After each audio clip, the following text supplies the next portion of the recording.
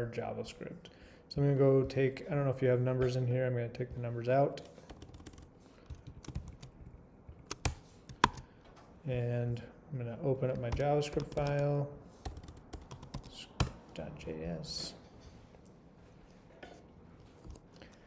Okay, and let's make it so if you click a button, it knows, shall we? So first off, we need to just select everything we care about, right? So let's do selectors at the top. And we're going to say const buttons. I'm going to call them keys instead here because they're all buttons, but this is going to be, how about numbers? We'll do numbers. Numbers equals document.query selector all. So have we used query selector all yet? Maybe? Yes. Yes, one time. Okay. I'm also going to make this here and put this here like that. Okay. So we got query selector all, and we're going to select on number. Remember we gave all the numbers the number class? Okay. So that's going to give us an array of all the numbers. Then I'm going to grab all the operators. Same thing, const operators equals document.query selector all operator. Okay, and then I want to get the delete key, the reset key, and the equals key. So const delete key equals document.query selector, and there's only one of these, so we just want to select one, delete. I might change these names. You're all going to hate me because I sit and change names all the time. So I'm going to do from numbers to number keys and operators operator keys instead, just so it's more explicit of what they are. It'll be easier as we're going. Okay, and then same thing with the reset key equals document.query selector, just the query selector, and reset, and then equals key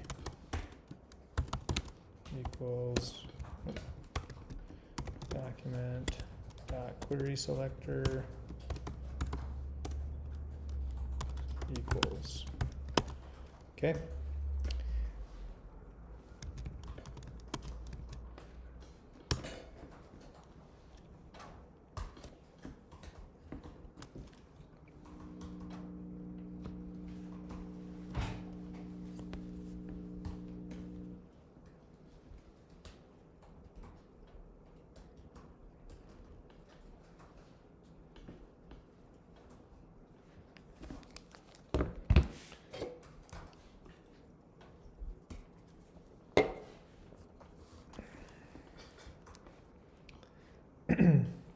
Okay, and then here I'm going to have, so I'm just going to kind of throw some pseudocode out here so we know where we're going to do where. Okay, so here I'm going to throw some functions that we'll use when a key is clicked. Okay, and then down here I'm going to do event listeners. And I think that's it for now. We'll also eventually add one more type of function. I guess let's put that here. We're going to do a render and calculate functions. Okay, so we're going to write all of our event listeners. So let's start with our number keys. Anytime you click a number key, so because this is an array of keys, and really it's just a list of keys, right? So do you remember this? It's not a real array, it's a fake array. It's an HTML collection. But we do have a for each function on it, so we don't have to change it into an array because we just need the for each. So we're going to say number keys dot for each, and then this function is going to take a callback function, which is going to give us the element as the value. It'll also give us what number it is in the list. So it starts with 0 because lists are 0 indexed, right? You always start counting out 0 instead of 1. And then it'll also give us the full list if we wanted it. We only care about the element in this case. So that's the parameter we will have in our function here. So we'll say key, okay? And then we're going to say key dot add event listener. So on each key, we're adding an event listener for click. And then we're going to say handle number, and then we'll just call it handle number. Okay. And that's it for the number keys. Okay. So we will need to have that function up here so that we don't end up having an error when we do it. So let's add it now so we can just make sure that they're working.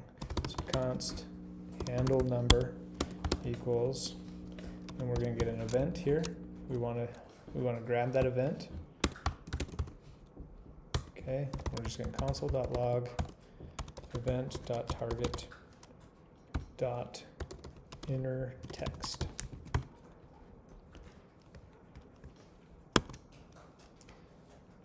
Okay, so if you save that and then you go to your console, open up your console.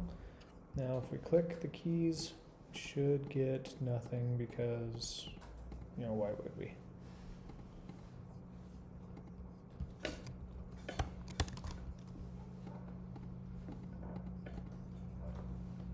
Default levels of filter. Let's say console.log connected. Oh. Make sure in your HTML you have your script tag. Does everybody got that in their HTML? So go to your HTML at the bottom right before the body, closing body, make sure you have that. Because I don't think we wrote that the other day because I didn't write it. So it's very possible you didn't either.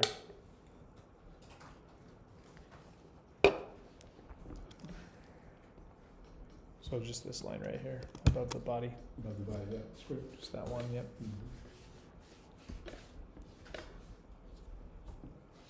None of the buttons work.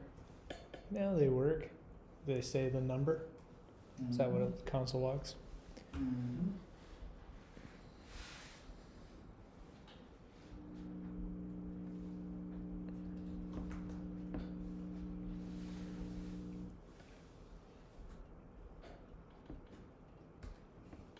Okay, so inner text. Don't need this anymore. Okay, so now when I click them, notice the other buttons don't do anything because we haven't set up event listeners, but we do on all the numbers. Okay. We'll come back and we'll make that handle number better later. Let's just add all the event listeners that we need. So we're going to do a similar thing for operator keys. Operator keys dot for each. Again, we only care about the element here. Okay, so we're going to say key.add event listener on click and handle operator. And we'll add that function as well.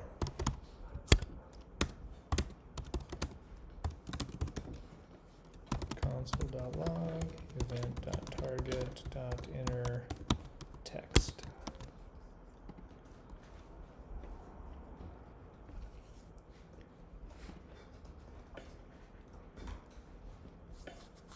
Okay, actually we'll just do those two add event listeners for now. And then we're gonna make these work. And then we'll come back later and finish the other ones. mean like with math? What? Mean like with math? Yes, kind of. Okay. So I'm going to add up here above under the render stuff, I'm going to add a couple of variables. So, because there's three things that I will want to know anytime anybody pushes any button. I want to know what the current number is, I want to know what the previous number is, and I want to know whatever operator has been pushed. Okay, so I'm going to have let current value, and this is going to be a blank string, let previous value is a blank string, and then let operator, which is also a blank string.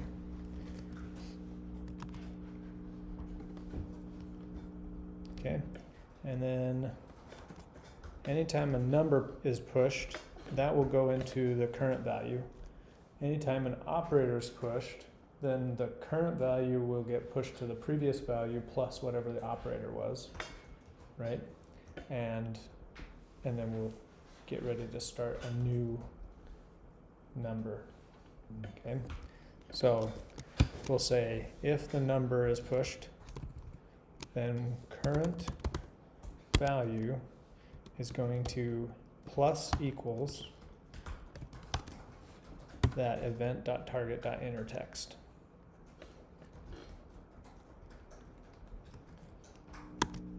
Okay,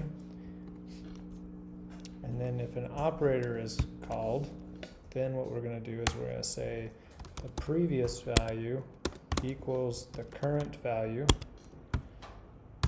and the current value equals nothing, and the operator equals event.target.innerText. Okay, so this will set our previous value to whatever the value was when the operator is pushed. We'll get rid of our current value, and it will make our operator whatever we pushed.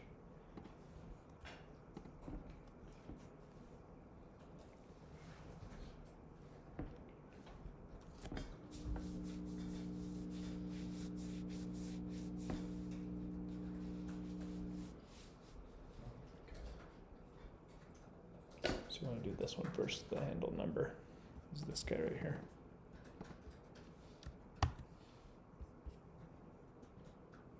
Okay.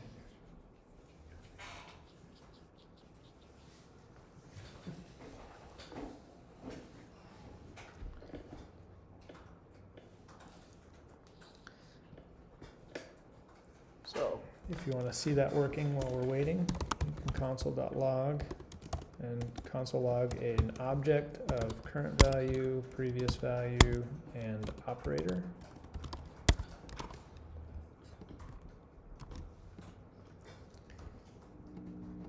Okay, and then anytime you push a button, should update. Oh, no, it's not going to update because we'd need a function that we call. So we'll call that in a second.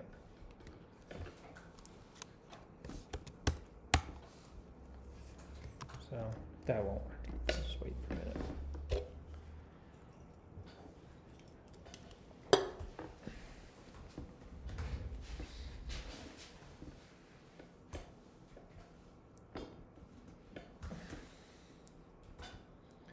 It's so cold.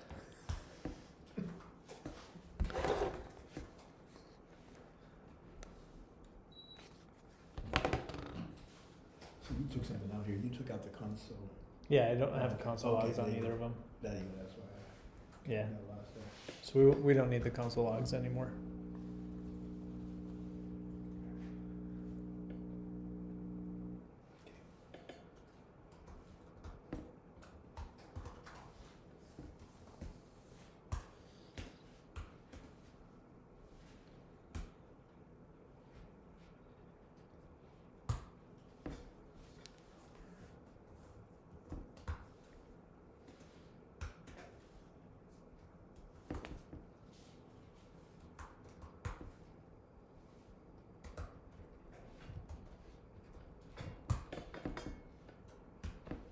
Okay, so once these are updated, then we need a way to put those numbers onto the output screen. Okay, so up here we're going to create a new function called render. And that is going to change our output screen. So we need to go up and add 2 more selectors. One of them is going to be the current output. That's document.querySelector .current hyphen output, and then const previous output. It's document.querySelector previous output.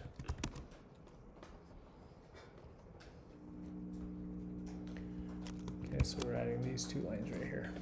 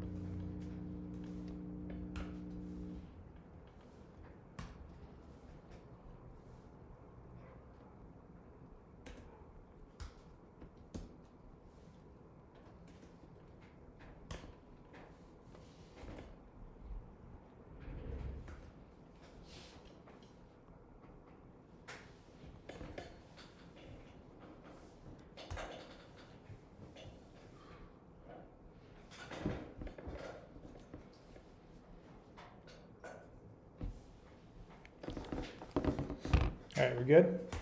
Okay, so in our render function, what we're going to do is anytime render is called, we're going to update those 2 fields, these 2 pieces. Okay, so we're going to say render is called, so current output dot inner text is going to equal current value.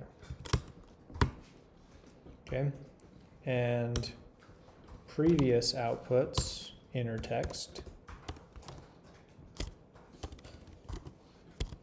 is going to equal so this is a string interpolation, so it's that backtick, okay, and this is going to be previous value space,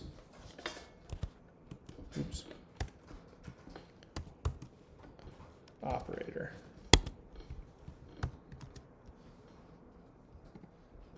Okay, for now we won't worry about adding commas.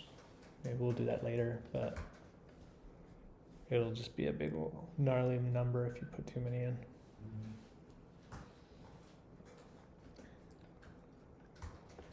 Okay, once you have those, then also add a call at the end of handle number to render, and also at the end of handle operator to render. Okay, so now, if you have all this, and once you have all that, when you push a number, we need to fix some CSS. Because this should be at the bottom all the time. Because it should look like this.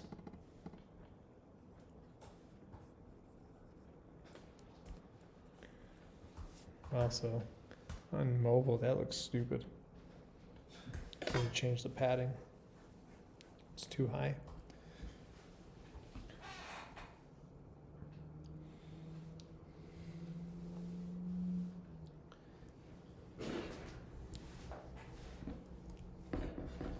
Okay.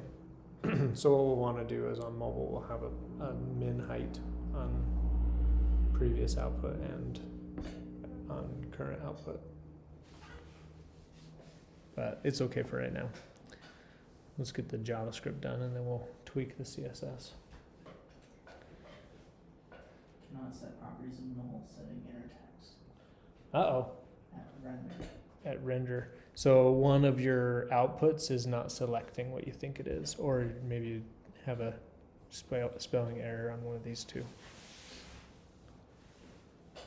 So anytime you see cannot set property or cannot get property of undefined or null, then whatever you're trying to chain off of, so in this case it'd be current or previous output, one of these, you've got something wrong here, or maybe your names are different.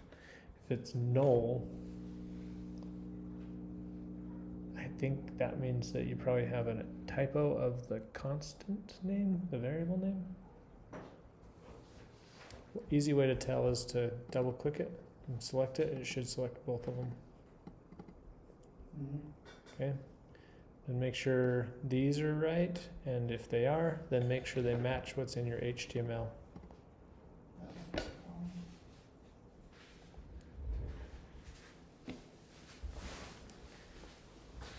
Next time I'm wearing sweats.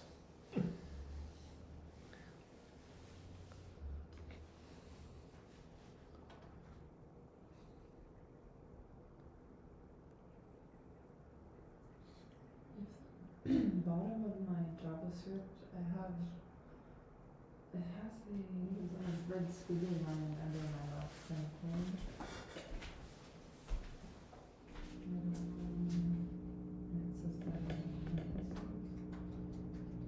says that Expected in parentheses, right? Let's look. Right, so you have after key, there should be a parentheses. You have an opening one. Fixed. Cool.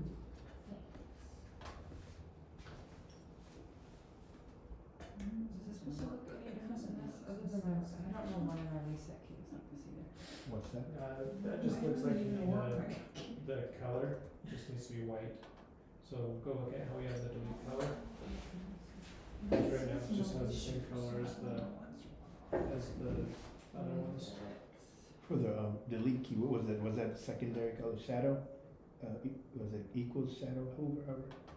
Which one? For the delete key. For the delete keys, hover or what? Just the hover. Which was that? Was it secondary or was it shadow? I think it's delete key is secondary. It's the same as the reset key. Okay. Oh, okay. Oh yeah, it's a key secondary. Yeah, key background secondary hover. Okay. Right down one, yeah. Nothing like super long variable names.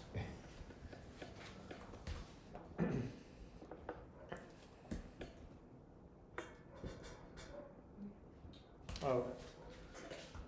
So that was on the box shadow. So this one is the one we just did. Oh, okay. The other one should be the shadow one. This is the shadow one? Okay. No, this one's the this one's the long key. One. Yeah.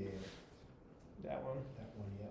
And then the one above it is key shadow secondary Yep. hover. Oh, okay. Shadow. Oh, nope, that equals.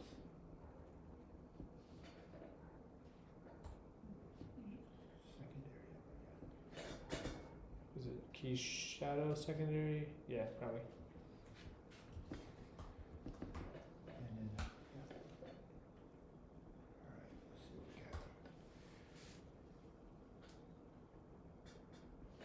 because I named them button operator rather than just operator. Sorry. Was it? It says that Cannot set property null setting inner text at render line 16. and then same here, 23 and 3. So 16 is this.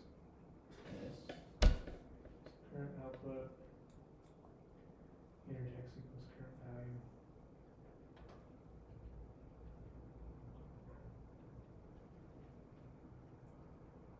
So console log current output above outside render, yeah.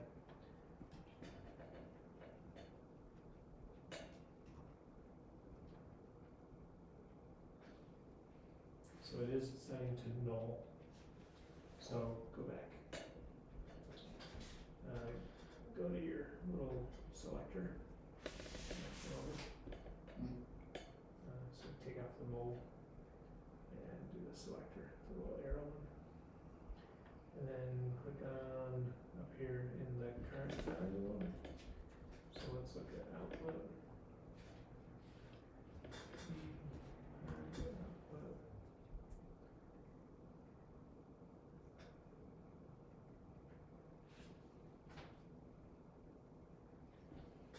Why isn't this happening?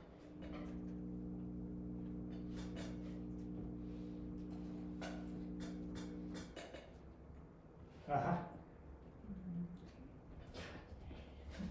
Alright, cool. Thank you. There it is. It's a T. It's a T. Output. Alright, so now we need to add some more logic, because you'll notice if you push a button, then it just kind of keeps doing this. Right? Okay, so we want it to actually add things up now. So and there's two issues going on. We can also have multiple decimals. So let's fix the multiple decimal first.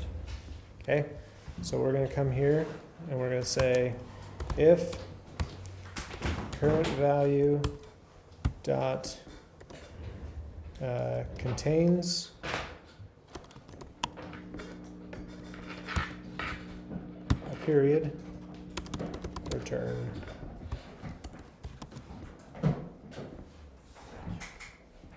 Okay, so now that should be fixed. Contains is not a function. Yes, it is. Is it includes? Maybe includes. Okay, we can add one. Hold on, we need to do two things. If I'm gonna do const text equals or const num equals, and we'll take this off of here and make this num.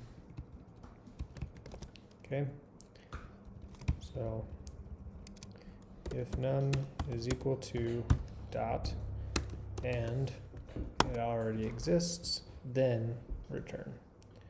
Okay.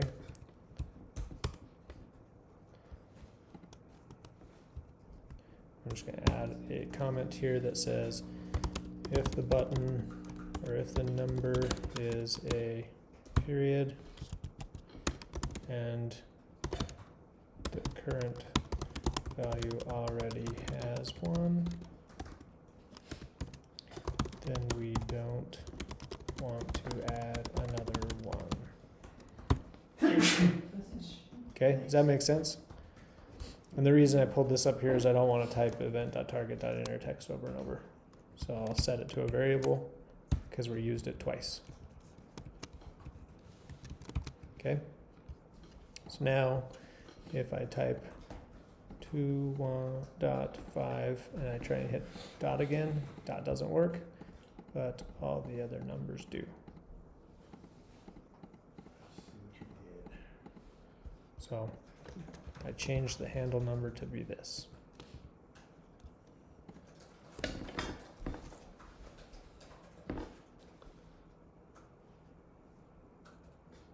You just have a console log still. So is return just like, Or you Yeah, can okay. change this to number too. What? the return is just like. Return just stops. So it just stops the current function from doing anything else. Cool. Okay? So in this case, we don't need to return anything. We just need it to stop. So we won't return anything. So what I'm doing, I'm erasing this text area. Yeah.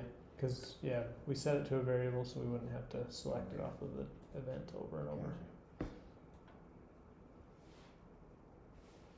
Gotcha. So you can get rid of that console log too. Don't need it no more. Just the console log. Yeah, I'm working on that, man. Yeah. There we go. Okay. So the next thing we want to do is handle operator. So right now it just pushes everything up here anytime you hit an operator. But we want to check and make sure if there's a previous value, then we want to actually operate with the previous value. Okay? So we're going to create a function up here called, actually we're going to put under render. We're going to call it calculate. So const calculate.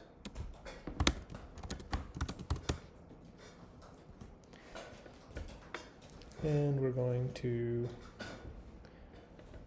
calculate what is in the previous value with what is in the current value. Okay, so first what we're going to do is we're going to take whatever these values are. Notice they are strings. What happens if I try and add two strings together? It'll concatenate. Yes. So it'll, which is super nice for what we're doing, right? That's exactly what we're doing is we're concatenating it with this plus equals right here. Mm-hmm. Okay. But we don't want to do that when we actually calculate the numbers. So what we're going to do is we're going to say const current num equals plus current value. So that plus will convert current value into a number. Remember, that's what the plus operator does when you put it next to a string. And we're going to do the same thing with previous num equals plus previous value. So now we have two variables that contain these strings as numbers instead of strings. And then we're going to switch on the operator. Okay, so switch allows us to write several different statements without having to do if it's this, else if it's this, else if it's this. Okay. That's right. Yeah, so we're going to say case. If the case is a plus, then this is what we'll do. We'll say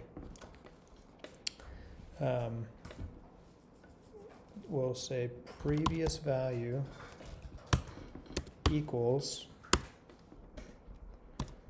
current. Let's see, actually, no, that's not what we want to do. Calculate, we want to, we'll just return. We're going to return the current number plus the previous number.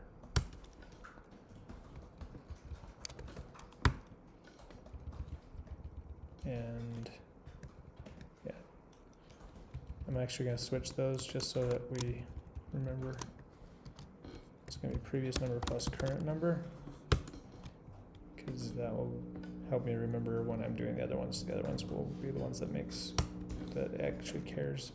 Okay, so we don't have to do a break.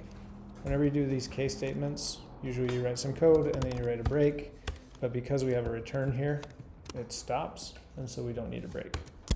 Okay, so then we're going to say case minus return previous number minus current number, case star return previous number times current number case slash return previous number divided by current number. And then we're going to do a default, which means that it didn't match any of those. Return 0. Just in case the operator is set to nothing.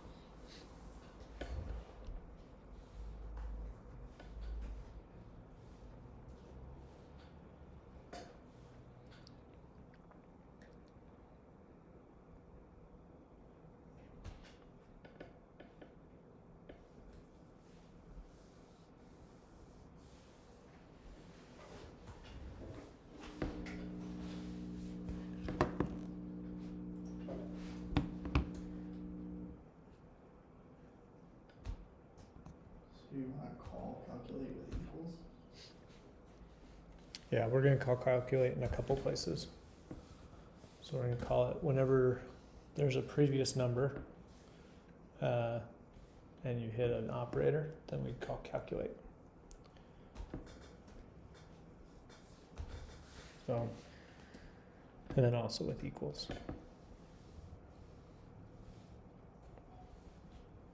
But it'll do different things for those two buttons.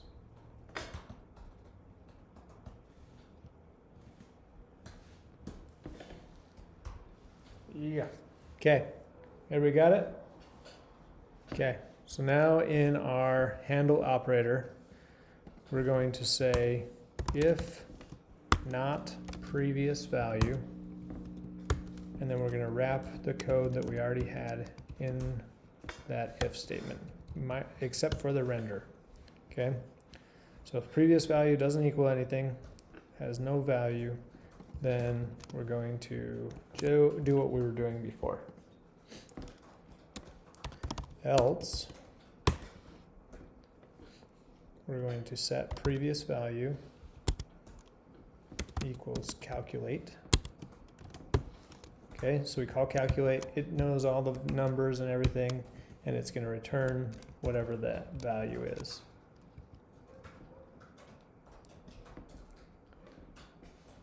Okay, and actually these two will always do the same thing, so we're just going to move them to the bottom. So if there's a previous value, then previous value, or if no previous value, then we just take current value and set it to previous value.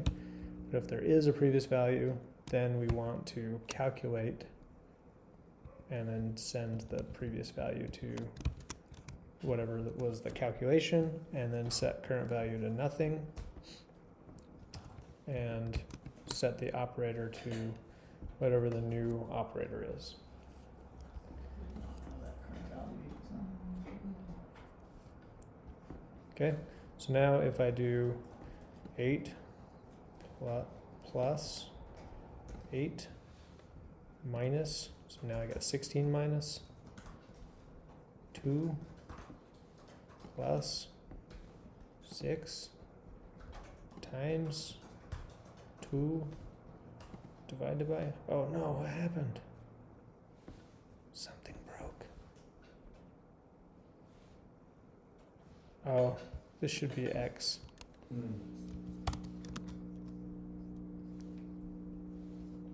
Now let's try that again. 8 times 3 divided by 2 minus 2 plus 5. Okay.